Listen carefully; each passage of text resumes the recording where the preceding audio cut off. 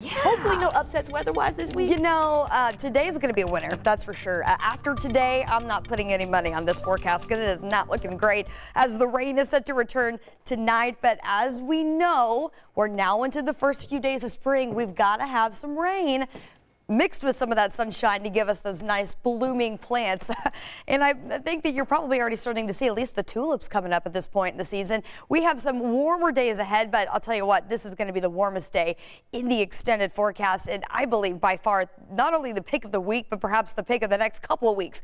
45 currently with a clear sky right now. We've got the southwest wind around 7 miles per hour. That's going to help in combination with a lot of sunshine today, and that coming together is going to bring us temperatures that will be about 20 degrees above average this afternoon. We've got 44 next hour, 43 during the 8 o'clock hour, and that's going to be about the coolest that we get through the morning.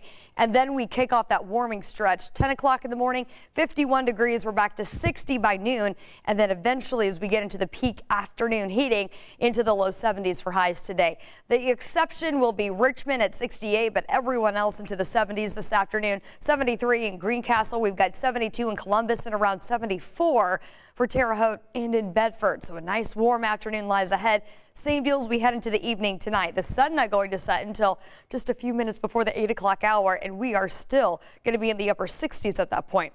Cloud cover will slowly increase as we get into the later evening, but still we stay mostly clear and dry, 65 degrees at 8 p.m.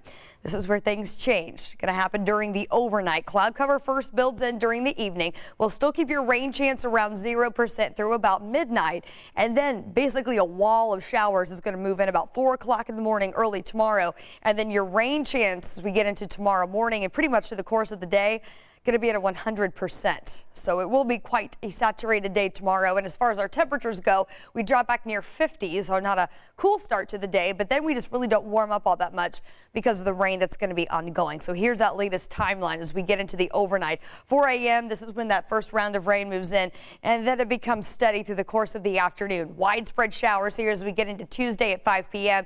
And then rain's really not going to go anywhere. We've got some heavy rain, in fact, as we get into our Tuesday night, and then again on Wednesday, as we have essentially an area of low pressure that's going to track right through central Indiana. Going to keep these showers around. This is 7 a.m. on Wednesday. Scattered rain still going to be a possibility into your Wednesday afternoon.